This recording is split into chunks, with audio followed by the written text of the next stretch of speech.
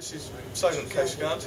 My name's Alan Waters. I'm one of the watch officers here and also search mission coordinator. Where does the signal come from and go to? Okay, well the signal for AIS is based on the VHF, so like your handheld radio or the radio that Chris has got on the boat.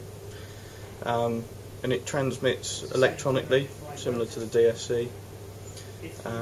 And the information is all fed in, so it takes the GPS position,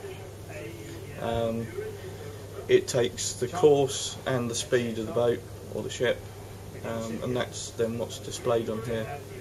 So you've got a network of receiving masts to receive the AIS data, have you? Yeah, we have. There's 3 aerials that we have at Solent Coastguard. One is at the Needles here, on the western end of the Isle of Wight.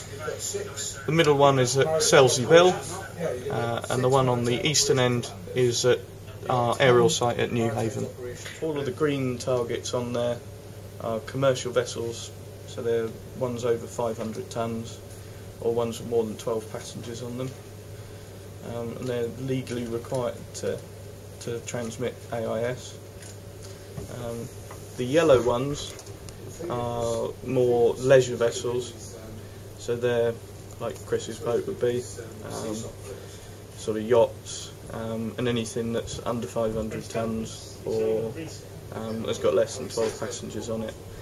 But the difference between the two, the green ones are called AIS-A, and they're legally required to carry those, and the yellow ones are AIS-B, which is optional.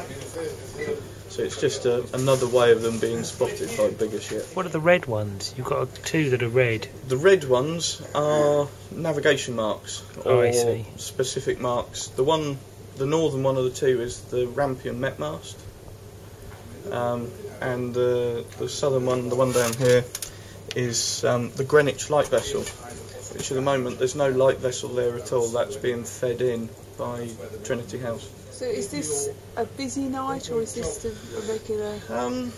This is fairly regular. This is typical of the run up to Christmas.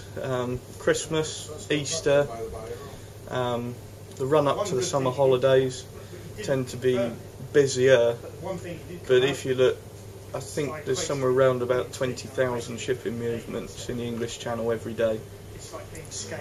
As sort of a baseline figure. And the ones that have got a little tick on the end, that's their rate of turn, I assume, yep. Is it?